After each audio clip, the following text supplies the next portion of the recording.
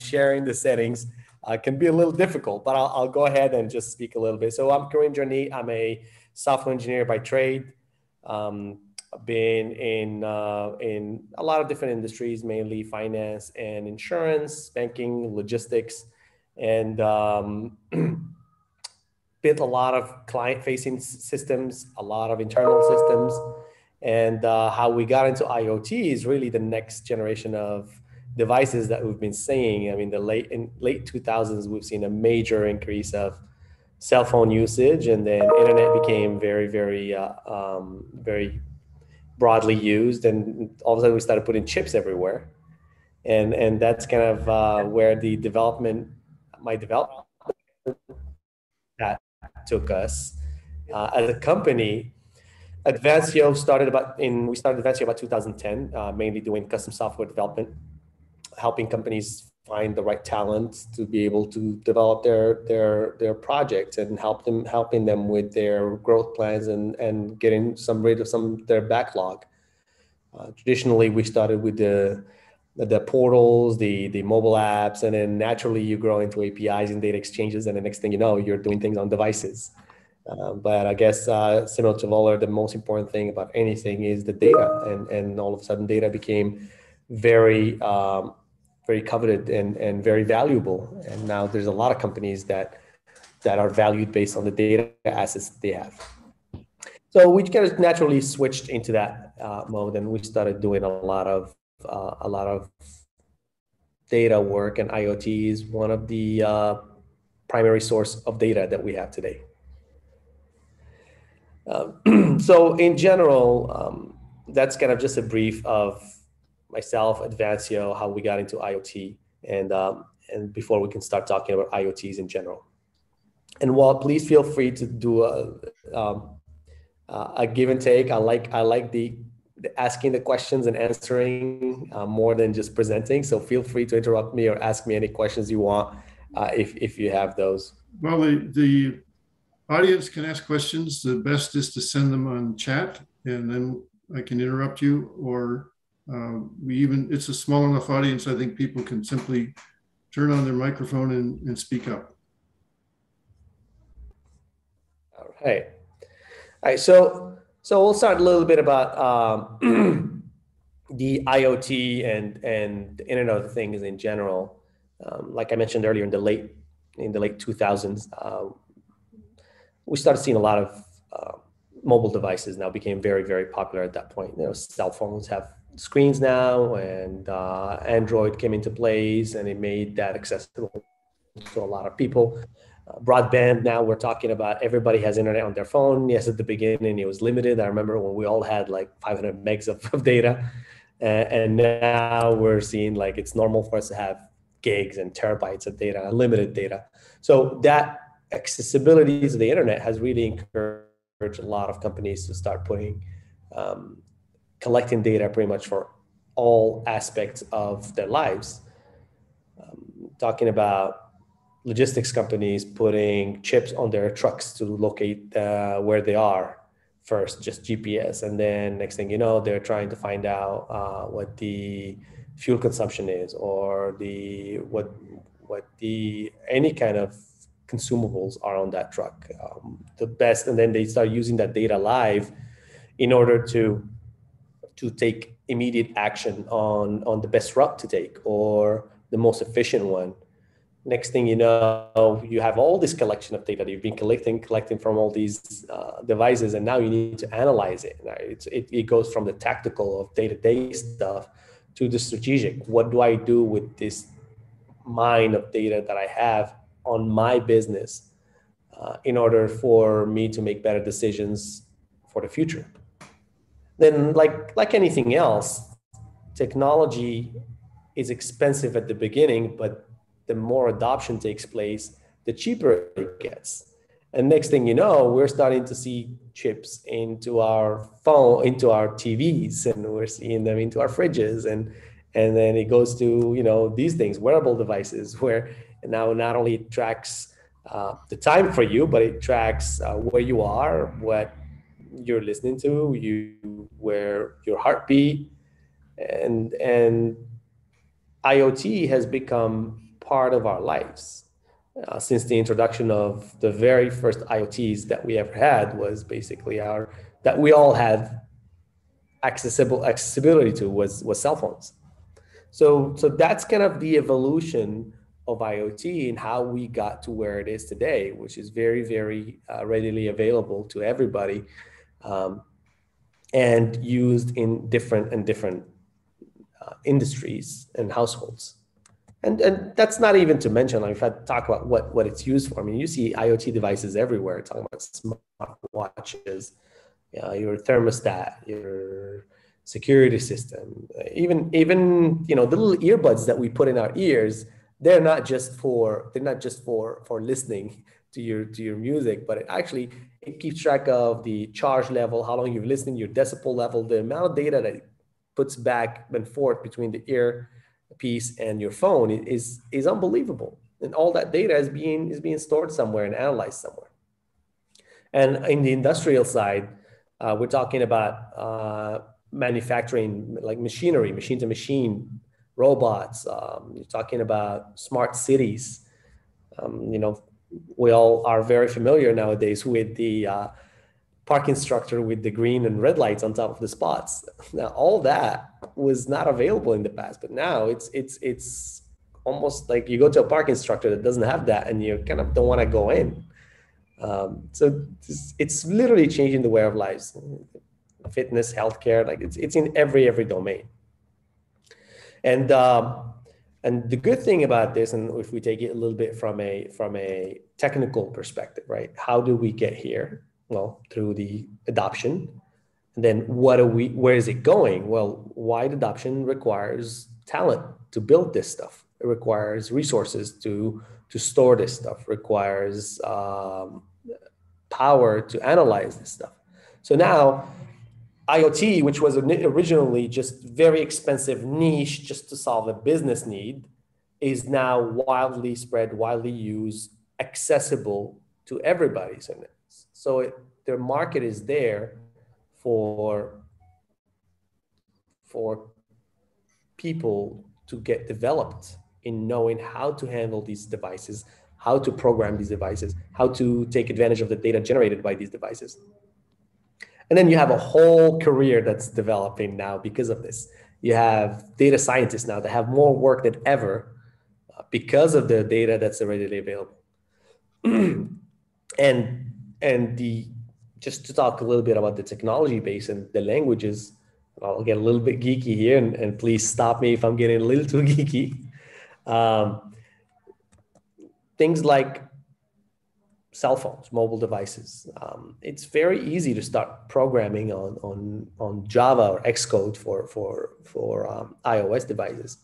But then if you like really for students and professionals who like physical hardware and not necessarily deal with phones, you have very affordable chips like Raspberry Pi or Arduino that, using Python or C, you can easily program something that makes a difference, that sends data back and forth, that communicates with sensors, that is internet connected, that grabs data and analyzes it on the spot. Some of these chips are so advanced now that they run AI algorithms on the chip, making the IoT now ioT, which is artificial intelligence thing. So it's moving the bar for us from what you can do with the technology, but lowering the bar of entry for people who want to get into the technology, because now it's more commoditized. It's not as commoditized as the rest, as the basic languages, but it's getting there, right? So and that's all we should hope for, is really making it accessible for newcomers to be able to jump in. And that's not that difficult nowadays, because there's nobody needs to start a project from scratch. So for those people who are newcomers to the industry and they're really thinking, well, I don't know, I would like to experiment with IoT, but I don't know where to begin. Well, just like any other development framework, there's always boilerplates, there's always sample projects, there's always open source libraries that you can download and start playing with. And it depends on the project that you're working on. For a lot of times, all you need is a small MVP to try to proof of concept. And if that's the case, then yeah, you can just pick up a small boilerplate and run with it and have fun with it. If you're more for companies that are probably that IoT is part of their core business, and they're building IP based on whatever they're developing, then yeah, maybe for those companies they probably need a little bit more expertise, where they need to jump in the architecture of thing, what's the devices and the sensors, where are they going to be connected to, cloud, on-premise, what's going to be analyzing them, what data is supposed to not only send but receive. And that is hard to get in a boilerplate. That's something that you'll need an architect, you'll need a senior developer, you need a designer, you need a DevOps person. It's a whole project, like software development lifecycle, that you got to go through in order to get that done. Yes. We have a question. Yeah. What are the most popular gadgets at our disposal that we should be thinking of doing something with?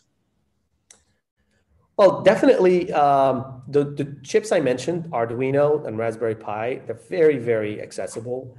And then there is sensors that you can buy that plug into this to get. So you're talking about temperature sensors, sound sensors, light sensors, gesture sensors. You can connect all these things to these machines and to these chips, and you can program whatever logic you want in order to analyze that data or store it or send it or do whatever you need to do with it, because it's the chip already comes pre-wired with Wi-Fi antennas and everything you need to kind of just be able to communicate.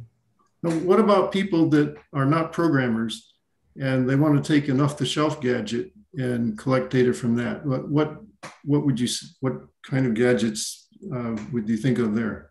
Well, it's if you're not I'm sorry, there's a follow-up. Yeah. What do you think about Google and Apple using mobility reports to provide insight about COVID-19? I guess that's a different question. Why don't you finish the first one first? But other gadgets that don't require programming. Other gadgets, so it's for regular users, they have gadgets at their disposal. Like you have access to your watch, and your watch, you can set it to continuously monitor your heartbeat and your oxygen level. If you need access to that and you don't know programming, I mean, usually it's connected to Google Fit if it's a Google or whatever it is, Mobvoi if you're using a TicWatch, or Apple Health if you're using Apple, and you can export that data on a CSV format and upload it wherever you need to upload it. So it's if you're not a programmer, it's going to be more of a manual thing, and you have to go with what's off the shelf. But also, if you're not a programmer, there are some languages like Python that are not very difficult to learn. And if you learn that, then you can probably venture into something like a Raspberry Pi and start doing things with custom gadgets, not just what's available to you off the shelf. Okay. So shall I repeat the question about COVID-19? Yeah. What do I think about it? First of all, I think we're going to get into a whole different level. That's another topic that I was. You can avoid the politics. Yeah, I can avoid the politics. I really think that it shows the power of technology and communication that we have gotten to today. Being able to detect, with my consent, supposedly, of course, however, whatever aisle you're in, with my consent, I'm able to broadcast a beacon and be able to get somebody else's beacon and know if I've been within proximity of somebody else. I think that's pretty fascinating, and quite frankly, it's astonishing and amazing. Now, I wouldn't say the political, but the actual, the political view of that is no different than any new technology that comes into place. And you're always going to stumble on legislation that has to follow up with this stuff. The COVID was kind of a pandemic that we all had to react, and a lot of decisions have been made to preserve lives without giving it a lot of thought. And I'm not saying it's right or it's wrong. I'm just saying that they were made fast and hastily. Hastily, can I imply something? No, they were just made fast. Okay, I'm not trying to play anything. But then you have other industries that have been there for a while. I'll give you an example. For example, the insurance industry. Um, you've Traditionally, the insurance industry has really relied on statistical data to know the patterns of the drivers, for example, auto insurance. They really rely on statistical data to rely on the pattern of the profiles of the drivers based on number of incidents they have or based on their age, their gender, the zip code where they live. And they took all that data, they analyzed it, they came up with a rate, and that's the rate you got to pay, right? But today with IoT now, we have insurance companies that would install an app on your phone. And as long as you're driving, it tracks how many miles you drive, how fast you drive, how fast you accelerate, how abruptly you brake. And now it creates all this wealth of information about a driver profile that we didn't have before, that is definitely more accurate about your driving habits and more accurate about your risk. But is, again, the legislator has to come into play. This is not due to the pandemic. This has been happening for a while. But what does the legislator do? Do they change the insurance rate filing to adapt to these new data points that are being collected and have a more customized rate for every person? Or do they stick their gun and then continue doing it the old way because the innovators are so little that are using these IoT data and getting data, and it's not worth the legislators' time or effort to spend time to kind of decide whether they want to even consider this or not. So I think just like anything else, technology advances faster than politics, and it takes time for politics to catch up. And COVID-19 is just another way of we've seen that happen. So I guess I didn't answer the question of what I think. I guess. I think you did. We have another question.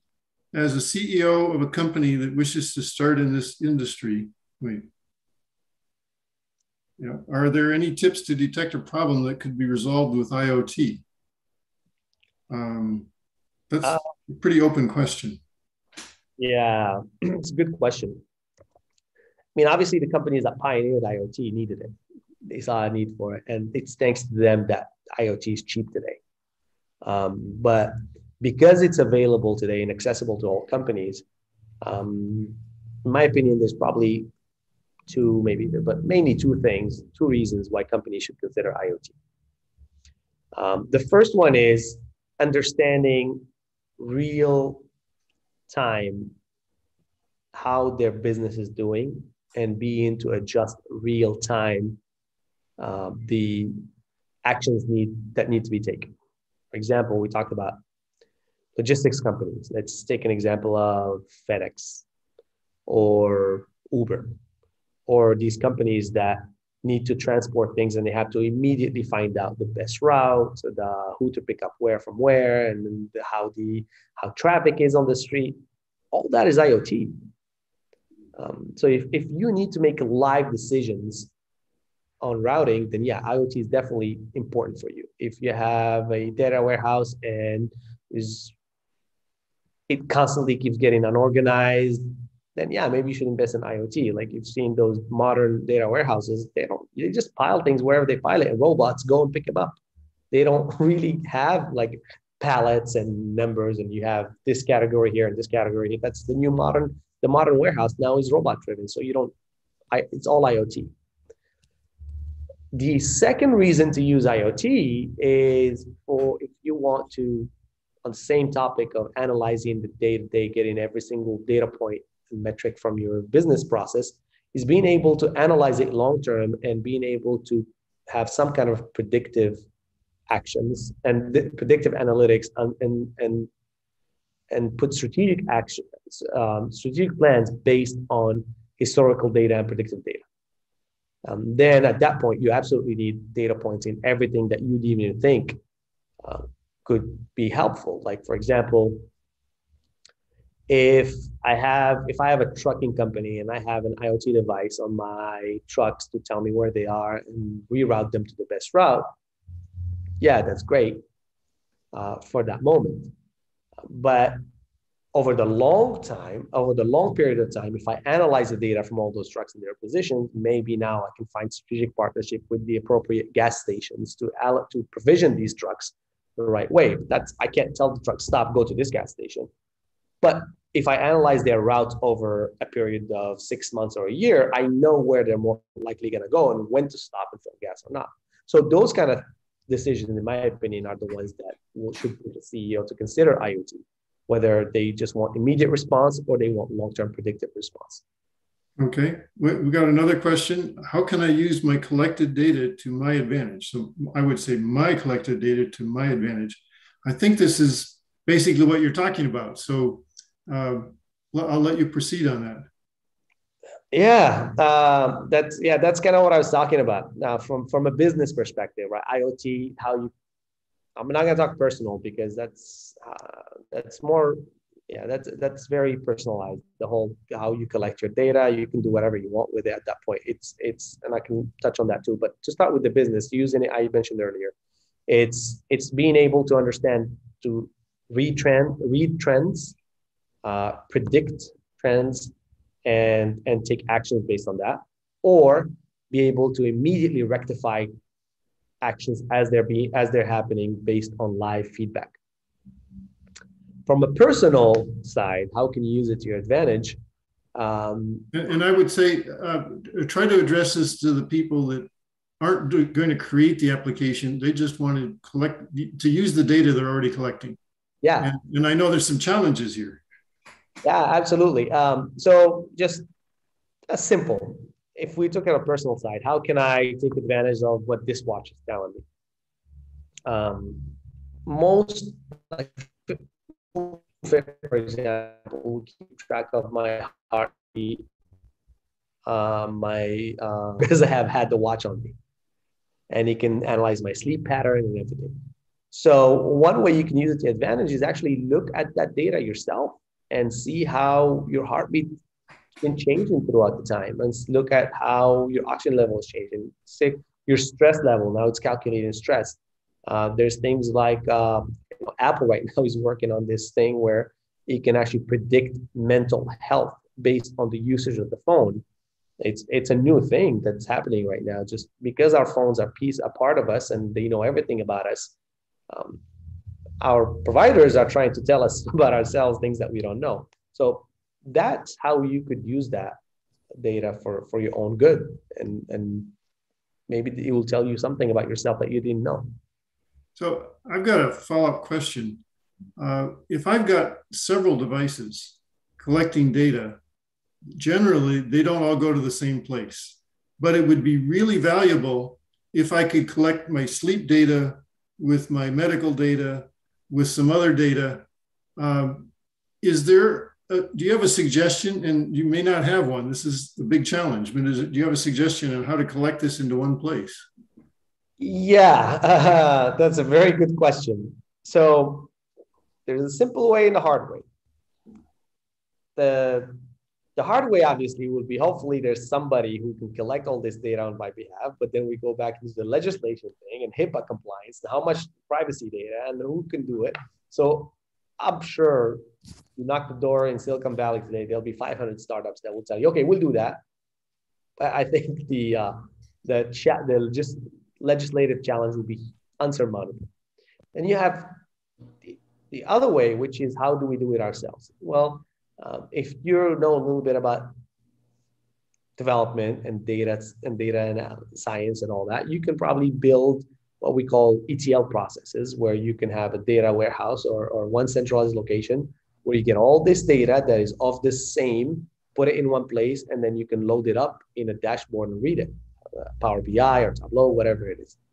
If you are a user who just knows Excel, then you can still do that, as long as you just use the columns that you need in a format that you can read. For example, if you just have,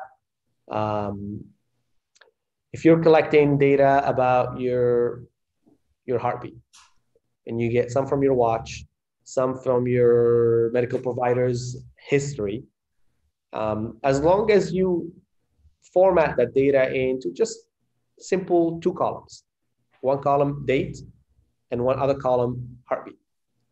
If you can just make sure that from whatever you download, you just copy paste just those two items in an Excel sheet and keep track of it, then over time, those two columns can be converted into a chart. And then you can start seeing the tendencies. That's a very simple way of analyzing how you've been doing over time. It's very manual, might be not that labor intensive, but it does require labor.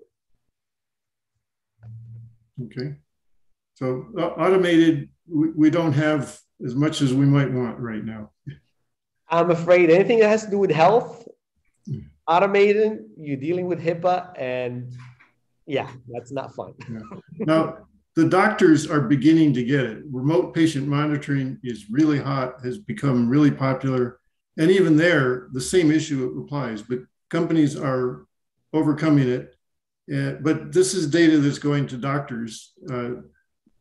Making it available to you outside of the hospital or the doctor's office has a problem with HIPAA. Yeah, and even providing it to the doctor, you really put yourself in, it's another, I think it's a Wild West there. I don't think there's a law there that regulates how I would allow my doctor to have access to my oxygen level from my wearable watch. And that's a whole different ballgame. I mean, obviously somebody will crack it eventually. And when they do, they'll be not the pioneers, because the pioneers always take the beating, but it'll be the second years to the pioneers, and they'll be very successful. But until then, yeah, we still have to deal with the law. Hi, Kareem. Walt, this is ET, Emily Troutner. Can I just jump in, since I'm a clinical researcher and regulatory person, and I was asked to chime in when I can. I work with hospitals like Stanford, and Walt and I go way back, and I also work with the Open Voice Network. The things that you're talking about add another layer of remote patient monitoring, in that you use the voice, a voice print or update reporting, talking to a chat box to make sure that you're not having a heart attack, you're taking your meds and things like that. So this is being looked at on the regulatory front. It's just a matter of the privacy and the ransomware that are the showstoppers right now. But in Europe, the government sets the bar. So people, when they do have post-operative procedures, are actually given a Fitbit or some sort of a monitor or a glucose monitor. And these things are happening. I also work with the CCPA here in California, which is now a full-blown agency under the Attorney General's office and not just an inbox.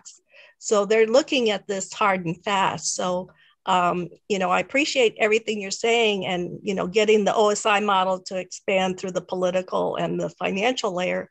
So I like to collaborate with Walt, because we look at the issues and actually report to the legislators on what it needs for entrepreneurs like yourself to function and help, all of us in the health community. My goal is to live to be 100 and, have healthy children throughout the pandemic and everything. So this is a big issue. So I appreciate what you're doing, and just realize that don't throw your hands up in the air and say, hey, this is what we need to do, and this is how we can make the two things happen. So I appreciate your conversation here, and we'll keep in touch with you. Thank you. And we have a follow-up question. This is a good one. If I don't have an internal team, what kind of talent should I be looking for when it comes to developing the software that collects my data, in case I want something from scratch? So I don't know if this is somebody who wants to do it for himself or wants to do it for a product, but what do you have to say? Yeah, so thanks, Emily. That's very encouraging to know that there's people that are working on this from a tech space. That's always been a showstopper, and I appreciate you chiming in there. You brought up another point I would like to come back to, which is security. That's going to be super, super important going forward. But going back to Walt's question, look, just like anything, at first it's difficult. There's not a lot of people that know how to do it, but with time it commoditizes, and there's going to be a lot of people that know how to do it. Going back to, remember the mobile app days where there was a lot of web developers and desktop developers. Not a lot of people know how to do mobile app. Now, a lot of people know how to do mobile. IoT is the same way. You find a strong software development company that has expertise in developing on IoT, on devices. And at that point, the challenge is not really finding the right vendor. The challenge with a lot of projects is really, do we know exactly what we want that product to do? Do we have a very well-defined product, a well-defined requirement document, a well-defined epics and user stories that we can have the developers build for you? But it's the product definition is the most important thing. When it comes to building software, there's a lot of companies, Advancio being one of them, would be more than happy to help with that. But our expertise can only go as far as technical. When it comes to business, we can chime in, but the product has to be very, very well defined and thought of before anybody can start working on it. Karim, I have a quick question here. How can Advancio make all the data collected from IoT more understandable, more up to the tasks? Can you speak a little bit on that while we're on this topic? Yeah. So somebody asked earlier, how can somebody start? And I said there's boilerplate, but for more expert, for people that need larger projects, they need to go with expert. Like, so what kind of expertise have we done? Well, it comes with, number one, don't reinvent the wheel. Even as an expert, you don't want to build a cloud collection mechanism where I can go to Azure IoT and then have a mechanism that collects all that data and puts it in one centralized place. So that's one thing that we can help with. Helping with the tools that will help you get what you desire faster. The second thing is their know-how on what to do with that data. Because you've got to collect the data, you've got to transform it, you got to load it, you got to analyze it. And then after you analyze it, you put it into some kind of machine learning, you try to put some kind of models from it, and that will help build some kind of predictive model that will help you make decisions better. It's just like, if let's say you want a rating system on Uber and you want to know, what's more likely to get somebody a 5-star or a 4-star based on parameters on the driving habits, on the location where they drive the most, whatever it is. So if you really want 5-star for everything, we can tell you based on your data, if you pick people from Los Angeles, from LAX, and drop them off at, I don't know, let's say Santa Monica, you're more likely to get 2 stars because everybody hates the big from LAX. But if you were to pick them up from Culver City and drop them off LAX, you're most likely to get a 5-star. So, why don't you focus your business on just drop in at LAX as opposed to pick up. So those are the kind of things we can tell from data and have people focus on. Yeah. So if I'm a CTO and I'm wanting to look for IoT developer talent, tell me what that profile would look like. How would you guide my CTO? Yeah. So basically, IoT talent is just like, it depends. Like, for example, at Advancio, we hire for expertise, but we hire for logic and for smarts. You can teach people a language, you can't teach them how to think. And that's the first thing that I recommend any CTO to look for. Don't focus on what they can do today. Focus on the potential that they can bring tomorrow, the day after, and next month. We look for growth mentality, somebody who really, really cares about learning, continuous learning, because this space is changing fast. What they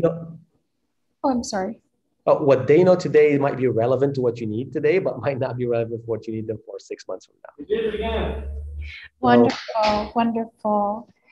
So I know this is a crystal ball question, but typically, what is an IoT project range in time for completion? Can you speak a little bit about that? It depends. A lot of IoTs I mentioned earlier. There's a lot of companies that are barely getting into it. So it could be just a small MVP that's a matter of weeks, and you deliver it. But it could be a well thought product, an IP product, something that's going to go to the mass public. And then it could take months, even years sometimes to develop IoT product. It depends on the business case.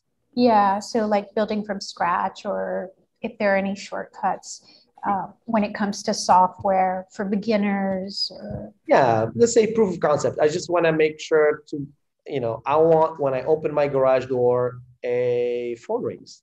Well, it's proof of concept. Probably do that in a few days and you have a proof of concept. But if you tell me I want that to happen on every single house in America, well, that's a different. I got a million of them. I got to put the infrastructure behind it, right?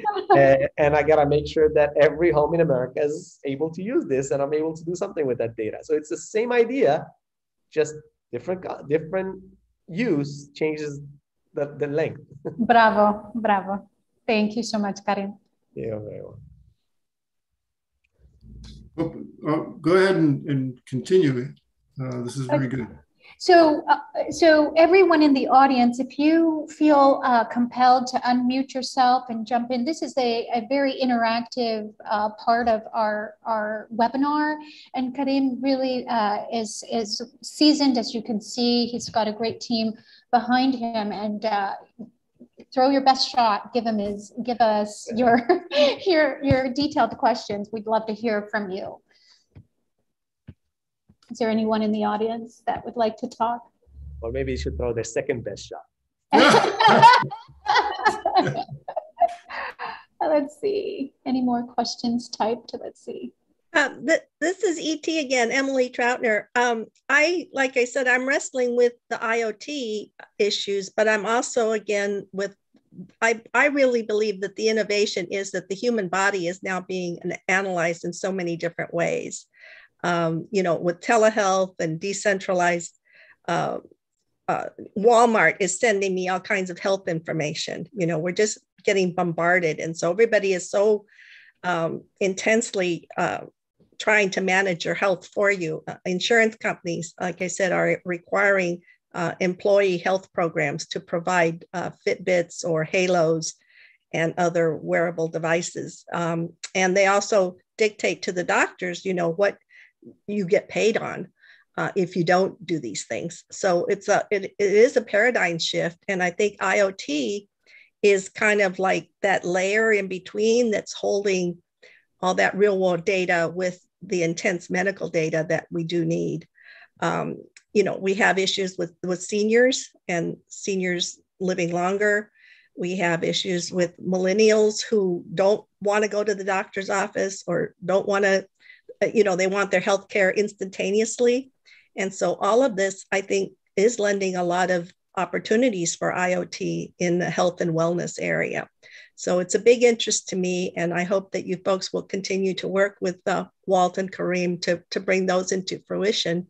And if you have regulatory battles and all that, there are people and there are agencies who can help. I'm active, I'm ambassador for the Open Voice Network. We're a global organization, part of the Linux Foundation. So we are looking at these challenges and approaching it in different aspects all over the world. So keep doing what you're doing, guys. It's fantastic. Thank you. Karim, can you speak a little bit more on security? I know that you wanted to kind of dive into that just a bit more. Yeah, it's not just with IoT in general now. It's just security has been a big issue. A lot of companies have a lot of data, and they're, every day you hear major companies had been hacked somehow.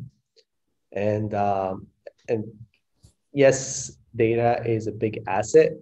It tells you a lot about your people or your clients or your market or whatever you want to call it, right? Your population. If you're in politics, you can tell a lot about your population. If I can, to Emily's point, if as a politician I can get data from health data about my constituents, and maybe I can push for certain projects more than others. And unfortunately, the risk with that much data is storage. And when you store something, it's, somebody can snoop on it, into it. Right. And that's what I was going to touch upon. Security. It's important when we're doing IoT. We might just want to store. We're going to get a lot of data, a lot. And the tendency is we want to store all of it. The right thing to do is we should only store what's relevant to what we need for our business. And yes, we're leaving things on the table, and people say, you know what, but there's money in data. Why don't you collect all of it? Yes, I can see that. But also, when you do that, you're exposing yourself as a vendor or as a provider to a liability that you might not want to be part of, that might not be adding any value to your current business process. Very interesting.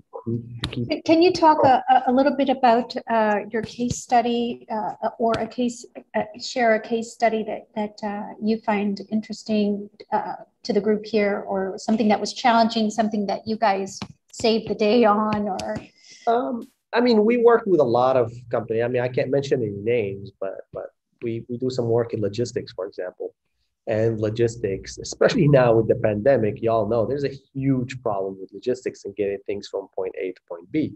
Right. So knowing where your assets are and the loads that need to be carried from what point to what point, and immediately being able to suggest the best routes or the type of load that is best for what type of asset to pick up, right? So that if you need to pick up a 20-footer, then you send a 20-footer bed. You don't send a 40-footer bed, things like that. And being able to know what to prioritize and what's not to increase the efficiency of the supply chain, that's very, very important. But also using the tools that are readily available, because we're in the pandemic, we have to solve the problem today. We don't need to solve it 3 years from now. So what is it that's out of the box that we can leverage, that is enterprise grade, that we can do? So we have built things that leverages, for example, mobile apps for truck drivers that knows where they are, what truck they're driving, where the loads are, allows them to pick which one they're more comfortable with. Sometimes loads are different as well, and then rerouting them based on the best optimized route, not just for them, but for the whole shipment, for them and like 50 or 60 other trucks in the area. And to do that, we have to leverage things like Azure ioT. We're a Microsoft Gold partner, so we can actually do a lot on the Azure platform. We had to leverage the AI for route planning. We have to leverage, even, when you build software, you don't just build it and deploy it. You gotta build it, you gotta test it, you gotta UAT it, then you gotta deploy it. So we built an automated pipeline to do all that stuff, to reduce the time to speed to market, because when we come up with a new feature, if it's approved today, we got to release it today. We can't wait for it like a week on the release schedule to get it there, right? So those are the kind of things that we did, things like automated testing, things like DevOps pipelines. We're able to do all that, which is your traditional software development lifecycle, automated, in addition to leverage of IoT from an actual real, the real world to digital. We're mixing the real world to digital experience. So normally, based on which technology or languages should we be planning or our interactions with these kinds of gadgets? Honestly, that's a good question that always comes up. Not even in regular development, not even IoT. My answer to that is pick the language that you can find people to do work in. A lot of companies want to go with languages that are very cool and hip and all that, but then you try to find people to do the work and you can't find anybody. And then the language can support the work, but then if you can't find somebody who can write in that language, then you're just beating yourself up. So I think it's important to go with the stack that people are familiar with. Excellent. Karim, it's a pleasure to be your host, and Voler Systems encourages everyone here to share a link, your LinkedIn, invite each other amongst each other. We are going to also we're recording this. We'll be reaching back out to each and every one of you.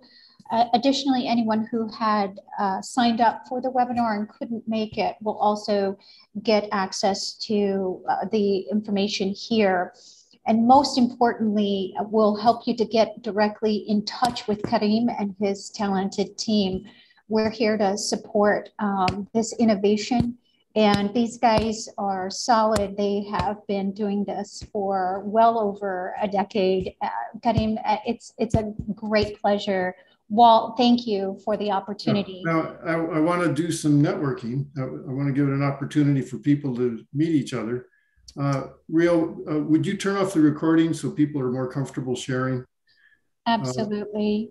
Networking just a moment. Sure. Networking is really important. When you lose your job, the best place to go is to your network, to people you know. If you're